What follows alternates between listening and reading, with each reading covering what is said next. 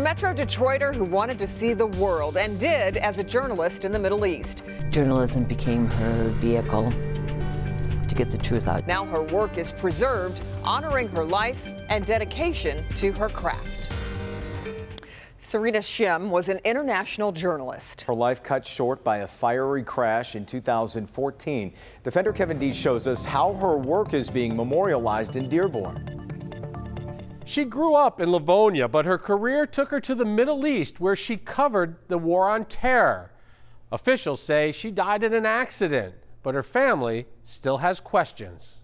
To her family, Serena Shim was a sister, a daughter, and a mother to 2 children.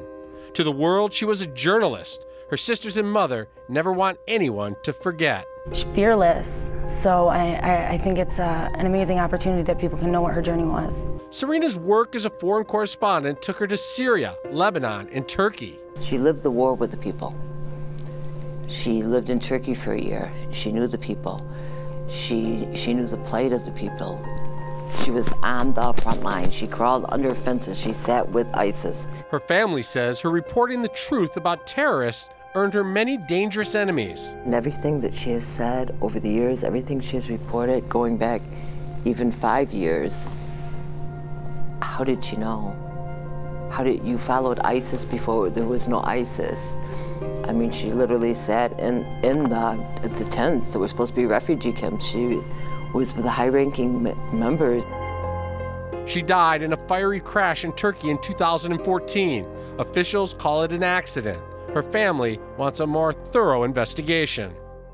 This display in Dearborn, now a place they can go and celebrate her life. It's almost like I can visit her grave, but in real life, that she's taken her place in history, and she's from here.